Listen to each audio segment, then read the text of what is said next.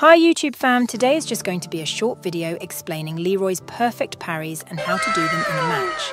This is Leroy's parry or reversal, which is back 2. For starters, if you are going to do Leroy's parry, try using back 2-2 always, as it includes the reversal move when you successfully parried the enemy's attack. Nice. Leroy's parry activates after 5 frames. Let's take this example. Leroy's down 1 is -5 on block.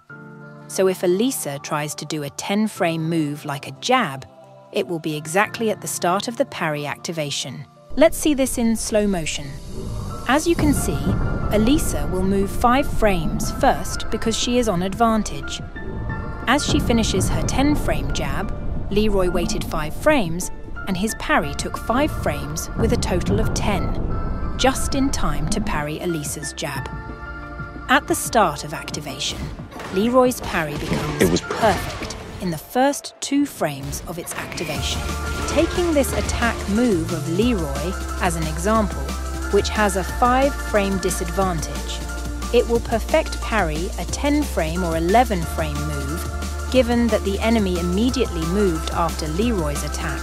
Let's look at another example. In the example, Leroy's move puts him at a -4-frame disadvantage. That means after 4 frames, Leroy can start activating his parry, while it will take 6 more frames for Elisa to finish a jab.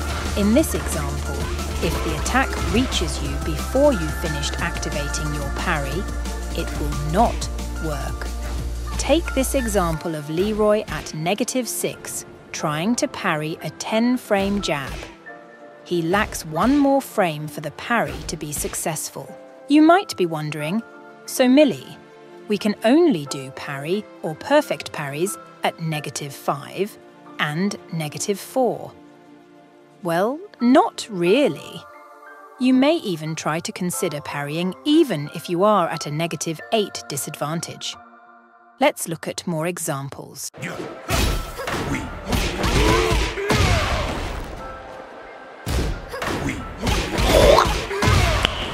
Nice. What you just saw are Leroy's move, which puts him at a -7 and -8 disadvantage. This time, Elisa uses a 13-frame move, trying to punish. This means that the parry will still be perfect if we applied the math. Let's look at more examples.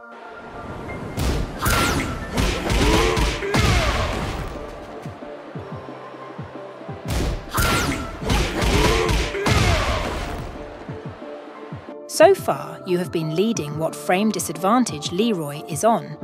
What if it is given by your enemy?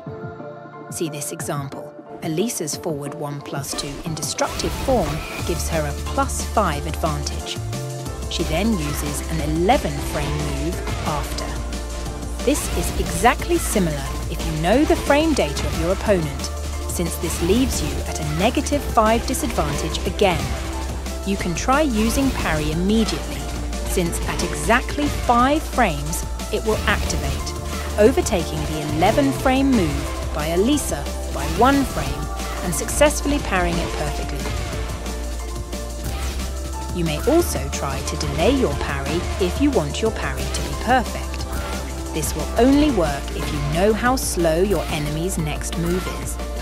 So that's why, for risky situations, try to observe your enemy's setups first and find which setups are parryable. Guys, thank you so much for watching my video. Feel free to comment your feedbacks and suggestions.